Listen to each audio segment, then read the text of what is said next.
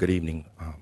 My name is Pastor Danny Givens. I'm the senior pastor of Above Every Name Ministries, and I am one of the participants in the dying at the Mall of America.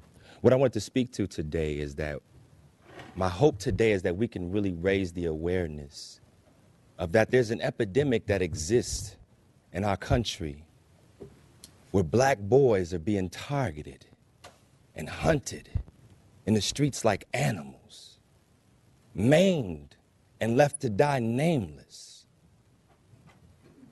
These are our sons. And if we don't take a stand for the life and the value of the blood of those children that are crying out, then what will we ever stand for? If civil disobedience is going to be the charge, then charge me too.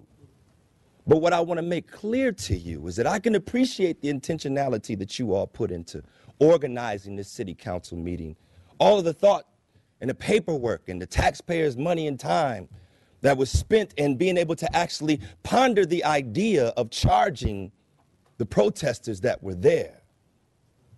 My only hope is that that same amount of time and energy and effort and taxpayers' money could have went into the verdict rooms and the corridors of the courtrooms of Ferguson, New York, Florida, California, and so many others, Ohio and Detroit, that are basically allowing people to go free